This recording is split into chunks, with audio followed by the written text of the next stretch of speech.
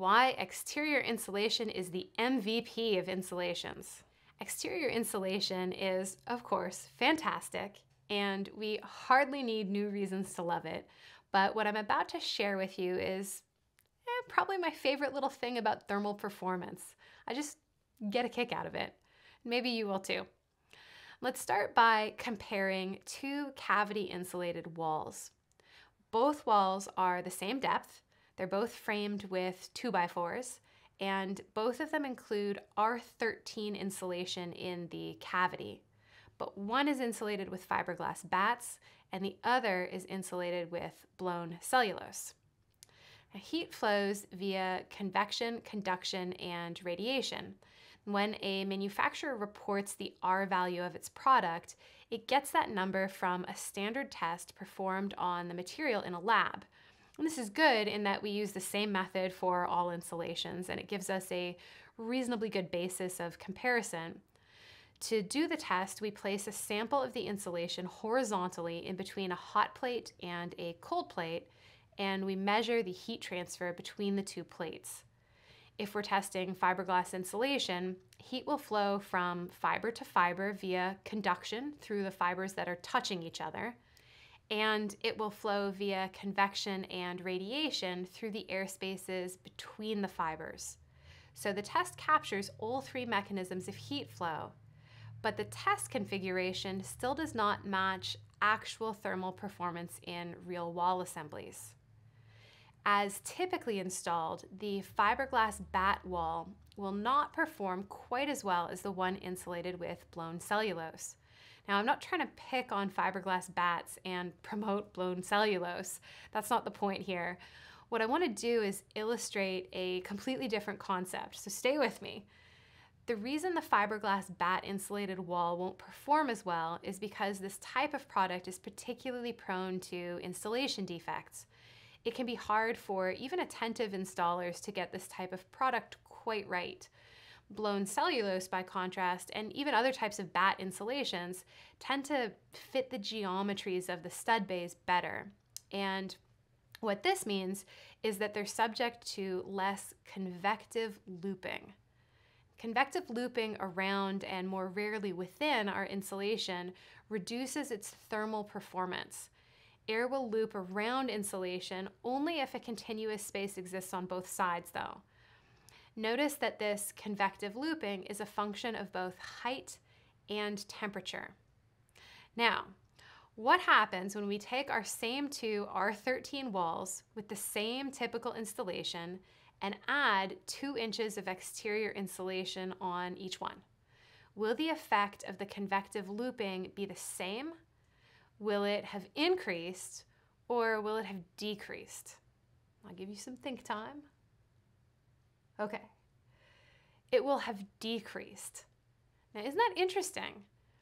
Remember that convective looping is a function of both height and temperature.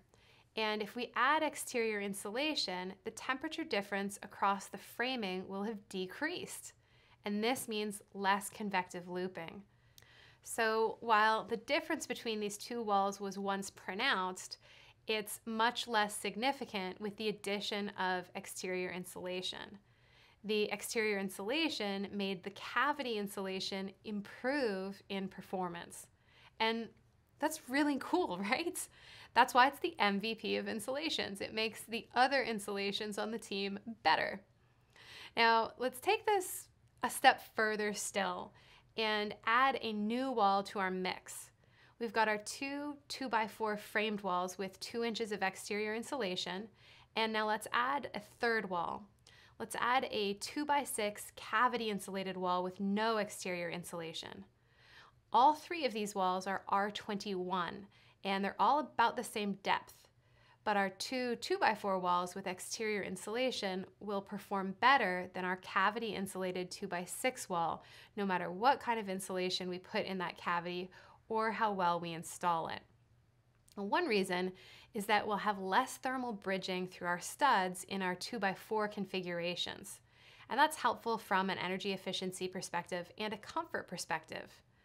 But thermal bridging through wood framing is not enormously significant, especially compared to what we see in walls with steel studs. What really makes the walls with exterior insulation stand apart is their superior performance with respect to condensation control.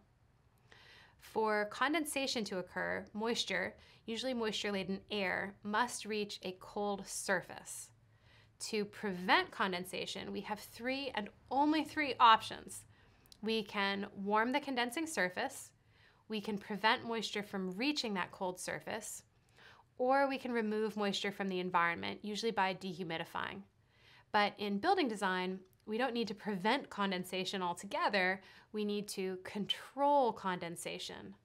A little bit of condensation is okay, so long as it's not so much for so long that it causes our building materials to be damaged. And this introduces a fourth option for us. We can permit condensation, but provide enough drying that condensation never becomes a problem. Let's look at a standard cavity insulated wall and apply this logic. From the outside to the inside, we have a cladding that sheds water, an airspace behind it for drainage and drying, and a water control membrane behind that. Then we have an exterior sheathing, which is usually OSB in residential construction. Then we have our cavity insulation in between the framing, and then our interior drywall. Now, what surface is at risk of condensation in this typical assembly? It's the inside face of our exterior sheathing because it's cold. Our standard cavity insulated wall handles this risk in two ways. One, we have exterior drying through our water control membrane and into that airspace behind our cladding. And two, we limit how much interior moisture reaches that cold surface, either with just our painted drywall or our painted drywall plus some kind of air and vapor control membrane installed on the interior. In colder climates, the building code actually requires this additional protection as a condensation control measure. If we go back to our list of condensation control options, this most standard approach to wall design is relying on limiting wetting and providing drying. And this works out pretty well for us most of the time. But a far more reliable approach to controlling condensation is actually that first option, warming the condensing surface. And this is where exterior insulation comes in. Add sufficient exterior insulation to our walls and we don't need any of the other three approaches. What's nice about exterior insulation is that unlike interior air and vapor control and exterior drying, it's much more forgiving of installation defects. It's not terribly difficult to get continuous exterior insulation right. It can be really difficult to provide continuous interior air and vapor control, particularly in more complicated buildings with more services and trades to coordinate. So let's get back to our three R21 walls. Our first two walls have warmer sheathing temperatures, which reduces the risk of condensation. If you'd like to still preserve exterior drying, which we don't need for condensation control purposes anymore, but it's nice to have to give us some wiggle room to account for construction defects, we can select a vapor open insulation like mineral wool. Mineral wool is a particularly excellent choice because of its fire control benefits. Alternatively, we could use an impermeable insulation, but make sure that our water control membrane is the textured variety to provide a tiny gap for drainage and drying between that membrane and the insulation. To be really clear here, all three of the walls I've showed you work, and actually an even better choice isn't even presented here, a 2x6 cavity insulated wall with exterior insulation.